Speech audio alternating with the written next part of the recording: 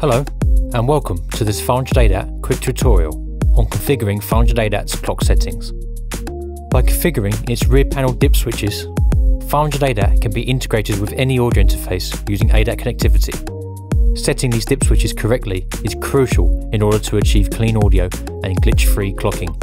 In this video, we're going to be breaking down 400 ADAT's clock settings dip switches and explain how to configure them for a number of setups. Dip switches 1 to 4 are used to set the sample rate of 400 ADAT's internal converters and can be configured for the most common sample rates. These switches need to match the sample rate used on the connected DAW and audio interface. Dip switches 5 to 7 are used to synchronize 400 ADAT's internal clock to a specific clock source. These switches will typically only need to be configured once to match the desired application and clocking method. A valid clock source and sample rate needs to be assigned using these dip switches before 400 ADAT will begin to pass audio with your chosen audio interface. There are 6 sample rates that can be selected using the 4 sample rate dip switches. If you are using 44.1 or 48 kHz sample rates, you will only need to connect 2 optical cables between 400 ADAT and your audio interface to achieve the full count of 8 channels. Sample rates higher than 48 kHz use sample multiplexing or SMUX that accommodates the higher sample rates with a reduced number of channels. This means you will need to connect 4 optical cables between 400 ADAT and your audio interface for the maximum of 8 channels of recording at 88.2 and 96 kHz, and the maximum of 4 channels of recording at higher sample rates, such as 176 and 192 kHz. If your audio interface only has one set of ADAT ports, it will still support higher sample rates, but with a reduced channel count. There are 3 clock source options that can be selected using the 3 clock source dip switches. Dip switch 5, labelled internal, configures 400 ADAT to generate its own ultra-low jitter clock without outside influence. This switch should be up and on when 400 ADAT is the master clock of the system. To learn more about the benefits of making 400 ADAT the clock master of your system, check out our other tutorial videos. Dip switch 6, labelled word clock, configures 400 ADAT to synchronize with a device connected to its word clock input. This switch should be up and on when 400 ADAT needs to slave off of your interface or clock generator via word clock. Using word clock to slave 400 ADAT to your device is especially useful if you need to synchronize several devices in the studio. For example, when you have an external clock master and need several devices slaved from that one master.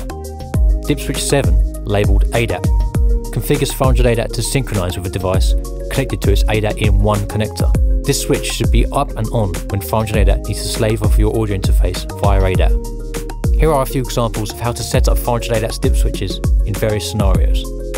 In this example, we have the audio interface set as a clock master and the current door session set to 192 kHz. 400 ADAT is connected to the audio interface via ADAT using 4 optical cables. In this scenario, we need to set 400 ADAT sample rate to 192 kHz by setting dip switch 4 to the up and on position, and then setting 400 ADAT's clock source to ADAT by raising dip switch 7 to the up and on position. In this next example, we have the audio interface set as the clock master and the current DAW session set to 48 kHz. 400 ADAT is connected to the audio interface via ADAT as well as word clock via BNC. In this scenario, we need to set 400 ADAT sample rate to 48 kHz by setting dip switch 2 to the up and on position, and then set 400 ADAT's clock source to word clock by raising dip switch 6 to the up and on position. In this final example, we have 400 ADAT set as the clock master and the current DAW session set to 96 kHz. 400 ADAT is connected to the audio interface via ADAT. In this scenario, we need to set 400 ADAT's sample rate to 96 kHz by setting dip switch 3 to the up and on position, and then, to ensure 400 ADAT is set as the clock master of the system, we need to raise dip switch 5, labelled internal, to its up and on position. This allows 400 ADAT to generate its own clock from its internal clock generator. Finally, we need to configure the audio interface as the clock slave by assigning its clock source to ADAT input 1.